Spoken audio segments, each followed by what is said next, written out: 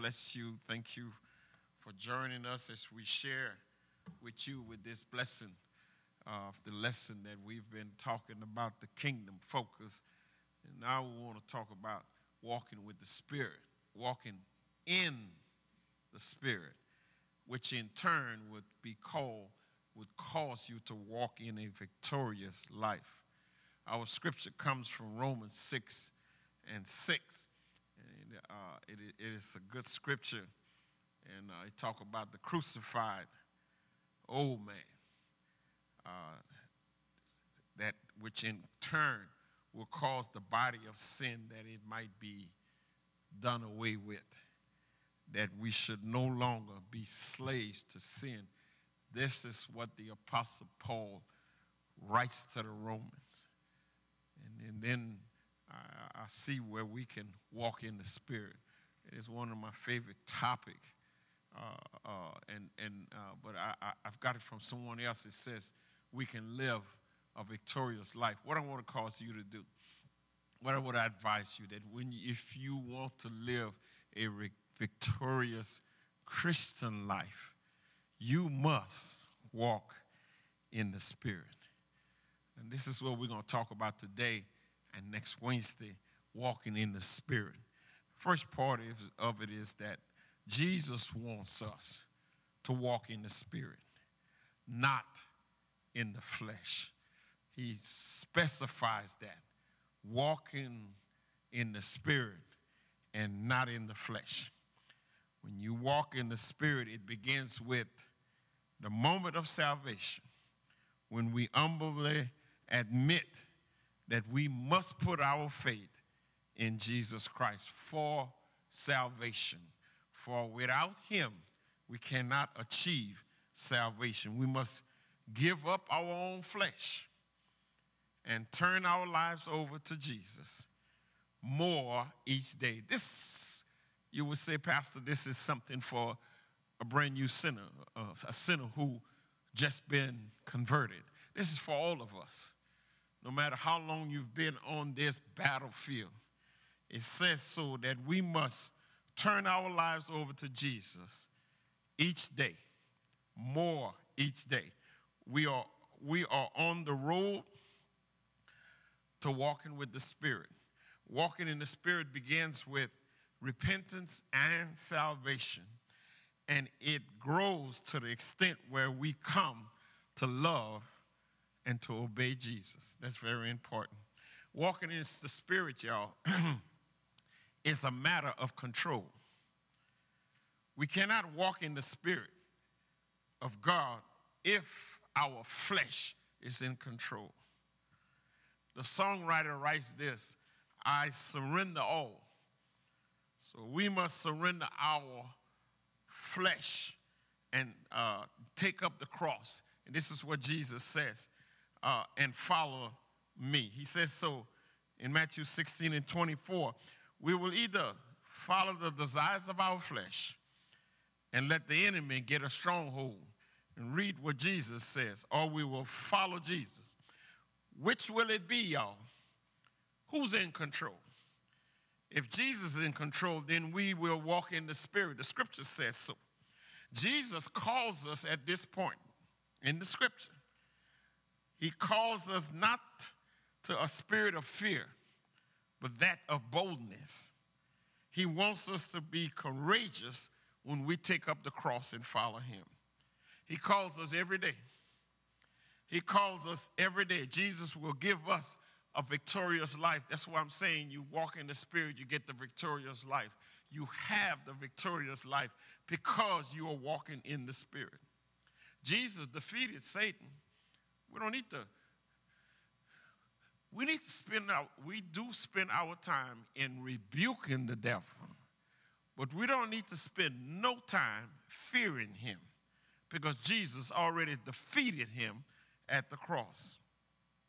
We are not to be discouraged. This is something I read in that really got to me. We ought not to be discouraged, but to be joyful as we realize that we serve the King, the only King, and we are on the winning side.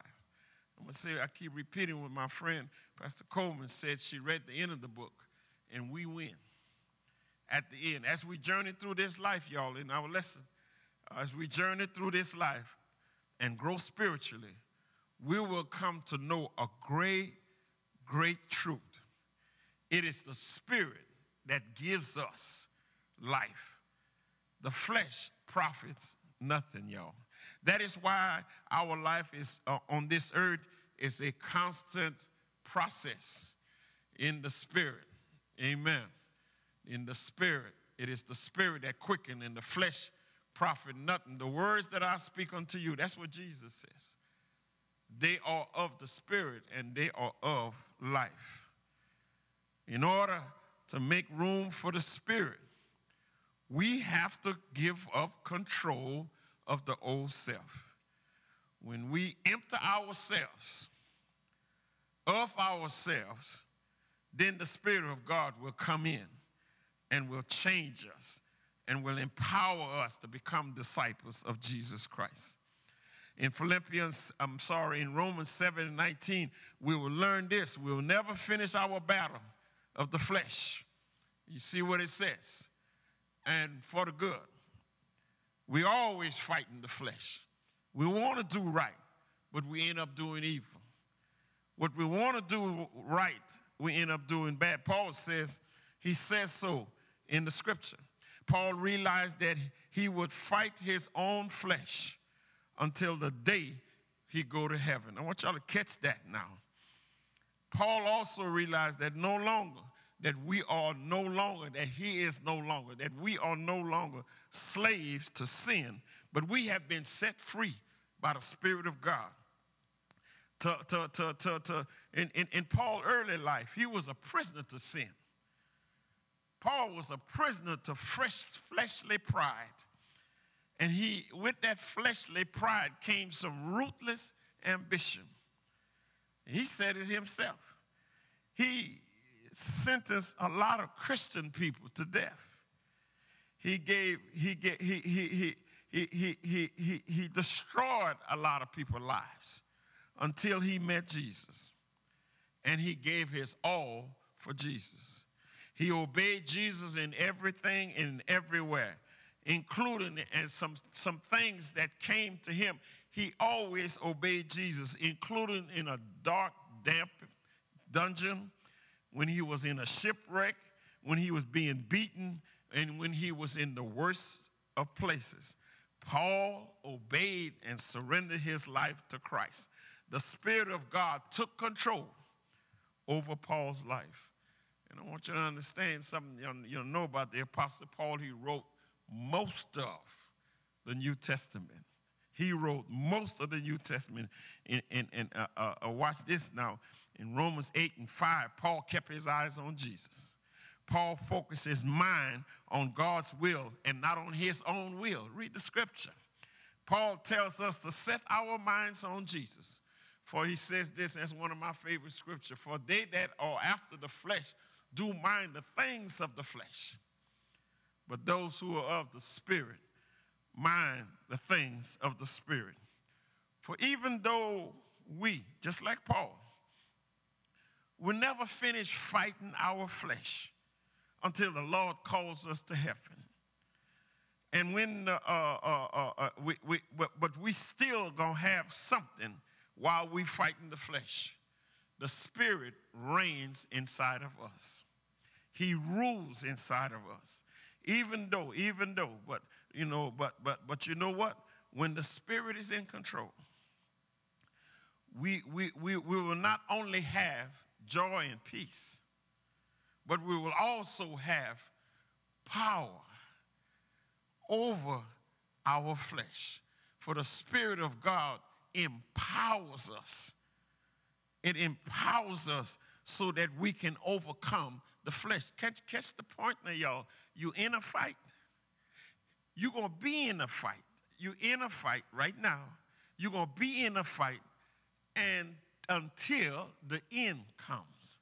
So while you are in this fight, you need power to stay in the fight, number one. And then you need power to win in the fight, number two. and then you need power to hang in there until the fight is over with. And we forget that. We forget that. And that's why we say something that is not always peaches and cream. After you got saved, the battle starts after you got saved. Can I stop and make a point and plug a pin in here? It starts after you get saved because, help me somebody, you're on the wrong side before you get saved. When you get saved, help me somebody, that side you used to be on not going to go away. Not right away. It's a process. To walk in the Spirit is to be reliant, to depend on God for everything. This includes our purpose and our vision for life. It is Jesus through the Holy Ghost. Watch my point, y'all. I'm going to talk about God, Jesus, and the Holy Ghost all the way through. It is Jesus through the Holy Ghost who will give you a vision for life. The Bible says this, without a vision, the people perish. Amen? The Spirit gives us purpose in Jesus. It gives us our very being. Jesus wants us to have that vision fulfilled in the purpose of God. God has now sent his Spirit to breathe new life in us. You know what I thought about when I read that? God breathed into us twice. The Bible says that after he made Adam, God breathed the breath of life in him. After you get saved, God breathed the Spirit of God in us again. Amen? So you got life, but you don't have, when you get the Spirit. So God breathed into us twice. When we are born, when we are made, and when we are saved. Amen? By the power of the Holy Spirit, we can have life, and we can have it abundantly for the first time as we grow in the Spirit. Let me quote something. Mother Teresa says, the worst condition in life is to be nobody to nobody. The worst condition in life is to be nobody to nobody. With a strong faith in God and a close walk with Jesus and the Holy Spirit living in power within us, we know that we are somebody. Y'all let me say it again. With a strong faith in God, amen, and a close walk with Jesus and the power of the Holy Spirit, that makes us somebody.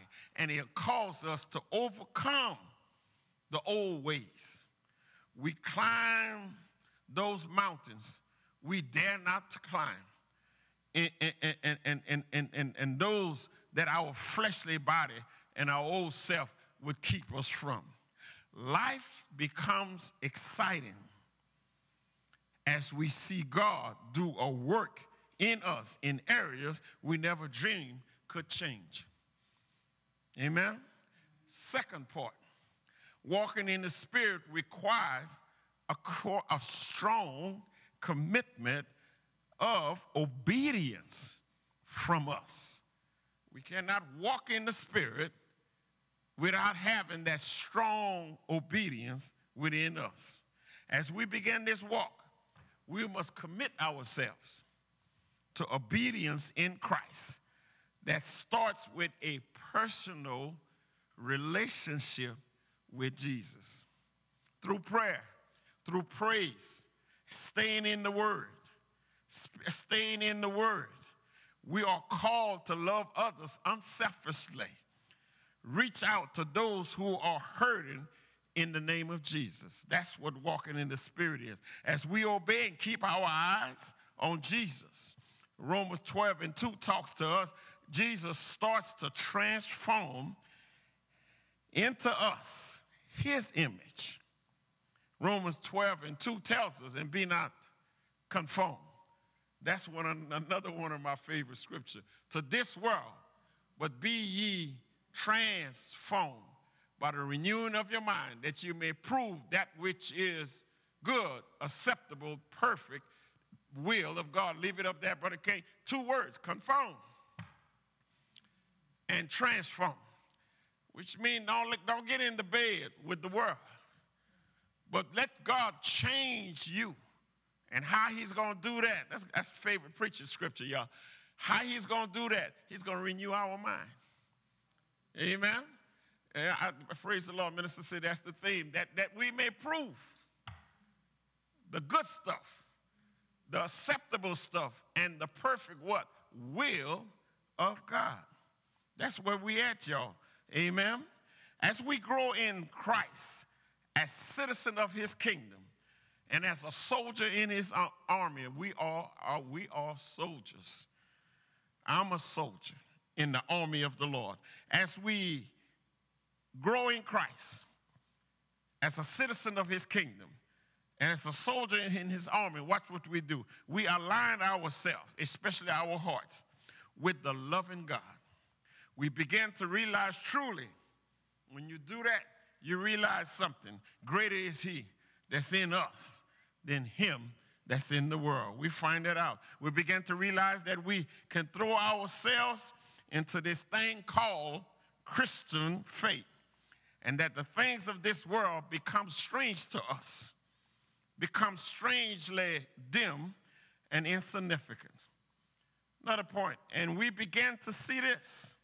We begin to see the light at the end of the tunnel, and that truly we can become conquerors of Christ, in Christ. As we grow, we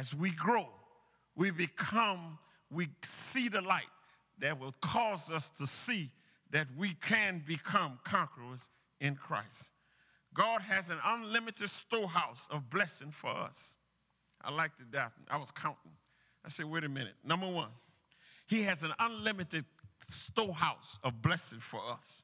Number two, God's Spirit is unlimited in power as to what he can do for us.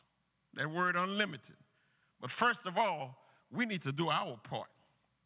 We need to receive the Lord Jesus Christ. Amen? Receive receive the Holy Ghost more abundantly. We must desire it deeply from our hearts. I messed that up. I chopped that up. For us to receive the Spirit of God, we have to desire it deeply in our hearts. We got to develop a loving and intimate relationship with God. Here we go again. With Jesus Christ, as we focus on what he wants us to do. That is why the basic of our faith is so important. There are certain things that we must do to grow in Christ. And here come the questions, y'all. Are you praying constantly? Are you reading your Bible daily? Are you loving your life of praise and worship? That's some good questions here. Are you reaching out to others? Are you part of a church body that stands together and minister together? Are you part of a church body that stands together and minister together, not divided? Do you repent and confess when you do wrong? Do you love Jesus more than anything else? These are some difficult questions. But it's some questions that's going to probe our heart as we walk with the Spirit of God and develop that spiritual relationship with Jesus Christ and become obedient to God. Is there any habitual or constant sin that's a roadblock that keeps you from walking in the Spirit? Are you obeying God's commandment? Walking in the Spirit is hard work, y'all. And it's a matter of submitting to God rather than to our fleshly desires. It also involves a total different way of thinking. I found out something, just thought about something. I found the enemy. And the enemy is within us. It is our flesh. God will increase his Holy Spirit in direct proportion to how much we love him and how much we obey him. As the Spirit lives more and more in us, the flesh decreases. Remember what I said from the beginning? You start off fighting this war. You are in this fight, and you will be in this fight to the end. But the more you love God, the more you're obedient to God, the less and less the flesh becomes in our lives. Almost finished, y'all. One good test of how we are walking with the Spirit. Amen? And that is our reaction to our personal sin. I'm going to walk through this one. I'm going to walk through this, and you can slug. I'm going to slug slowly through this. How do you see your sin? Question. How do you look at your sin? Do you see your sin totally in a different light than you used to? What that's saying there? Are you committing the same sins, but then again you see it differently now? Does your sin and its consequences, do it really break your heart? These some questions, these some probing questions here. Do you weep over sin as Jesus did when he wept over the sins of Jerusalem? To walk in the Spirit means to moan over our sin. Jesus tells us that in the Beatitudes. Do you moan over your own sin and the sins of other people and the consequences of sin that you see about you in this world? It's simply saying, do you moan over your sin? If you do moan over your sin, do you moan over others' sin?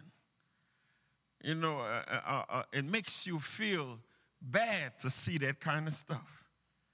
The person who moans, Romans, where I'm at, I'm not there yet. The person who moans over the sin and the sins of others. The person who walks in the Spirit takes sin very, very seriously. And that person cannot wait to confess and get right with God when sin invades his or her life. What is your reaction to sin, and particularly to our own sin? Last point, we're getting close. When we are walking in the Spirit, we will see God's greatness. We're going to see his power. We see his love, his grace, and his mercy. Our eyes will be open to understand better when we talk about amazing grace. We can understand amazing grace better when we walk with the Spirit. That grace that includes salvation when we did not really deserve it. As the famous old hymn goes, I once was blind, but now I see. You see, the Spirit removes the blindness, and then it draws our heart to the living Jesus Christ. To walk in the Spirit is not just to understand more about grace, but it is also to be ready to receive grace in a much more abundance. We get to the end in Colossians chapter 2, verses 6 to 7. It spells it out clearly. And ye have therefore received Christ Jesus, the Lord. So what should you do? Walk ye in him, which means to walk like him. Rooted and built up in him and established in the faith, as ye have been taught, abounding therein with thanksgiving when you walk in the Lord.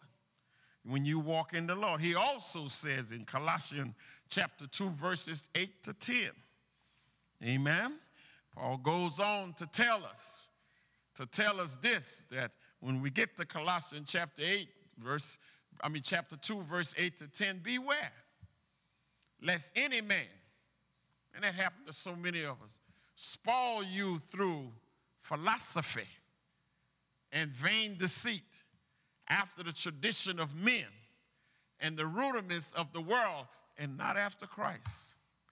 The Lord is warning us, watch it now, for in him dwell all the fullness of the Godhead bodily. And ye are complete, which is the head of all principality and all power. The Lord is explaining to us. The Lord is reminding us that we must walk in the Spirit. The times that you are not walking in the Spirit, be careful, for you can walk in the flesh. Remember what I told you, that the scripture says to us, there's a battle within us. When you want to do right, you end up doing wrong. When you want to do right, you end up doing wrong. When you want to do what's right, you end up doing what's wrong. That's the fight that's in us. And let me tell you something. Now, there are times that we will lose some battles, but we have yet to lose the war because Jesus already won the war. But when you lose the battle to your flesh, see what you've done and hurry yourself for confession and for forgiveness. The Bible says, let me tell you something. If you out there and you feeling as if you've done something that cannot be forgiven, the Bible says God is faithful to forgive us of all of our sins. So I say to you now, right now, you ought to confess your sins. Even if you confess it to yourself, guess who's hearing you? Guess who's hearing you? The Spirit of God, who will transform it, who will send it up to God, and God will forgive you of your sins. That's how you walk with the Spirit. And you're not going to always do right. I want you to understand that. You're not going to always, your thoughts. Now watch this. I'm finished. I'm done. The renewing of the mind. And why would God renew my mind? Because I sin with my mind. And God will take that mind and renew it, will transform it, and stop it from conforming with the world all the time.